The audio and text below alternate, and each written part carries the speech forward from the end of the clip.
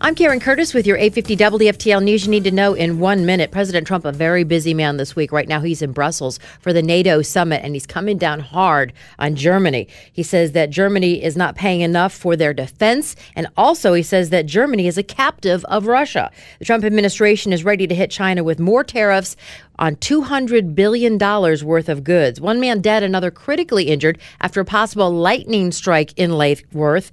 That brings to total the number of lightning strikes in Florida to 5 and in the United States to 12 so far this year. University of Miami student credits her experience as a surfer for helping her with her ordeal. She was bitten by a shark on the wrist in the Bahamas. And France beat Belgium yesterday in the World Cup. Today, England takes on Croatia. That's the news you need to know in 1 minute. I'm Karen Curtis.